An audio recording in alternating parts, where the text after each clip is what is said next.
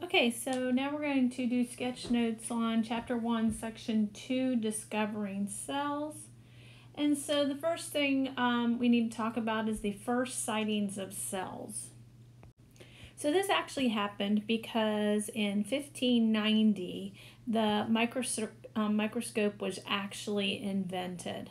And so this allowed us to discover and learn about cells.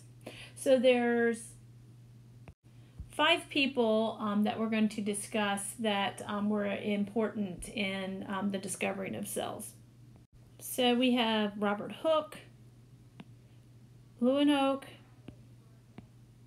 Schleiden, Schwann, and Virchow. So Robert Hooke was one of the first people to observe cells in 1663, and he gave cells their name. So the next person is Leeuwenhoek, and he was a Dutch businessman. He was the first to see tiny-celled organisms, unicelled organisms called bacteria. He studied pond water, and this was around the same time period as Robert Hooke.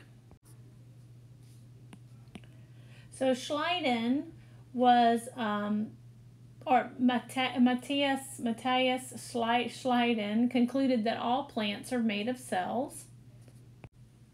Schwann concluded that all animals are also made of cells, thus stating that all living things are made of cells. And Virchow proposed that all cells come from cells.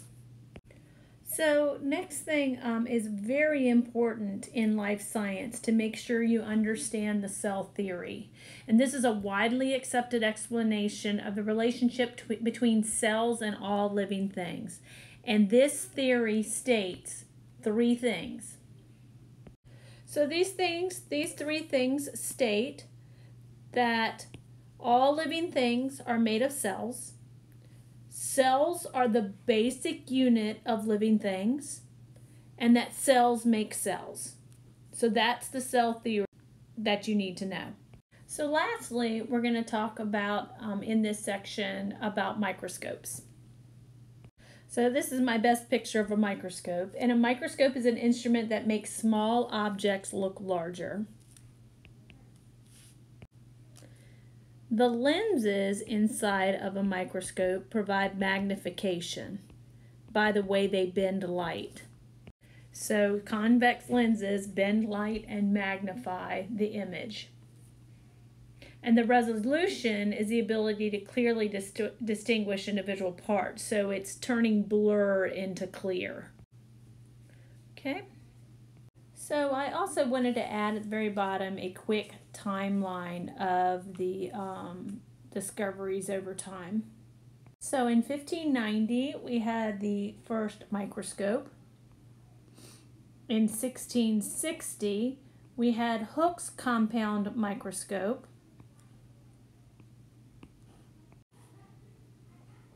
In 1683, we had Leeuwenhoek's simple microscope.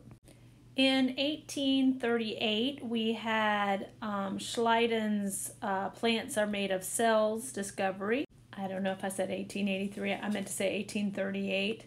And then in 1855, we had Furco, or Virchow is what I said before, but it's Furco's all cells come from cells. Okay, so that's the timeline. And that's all for these notes.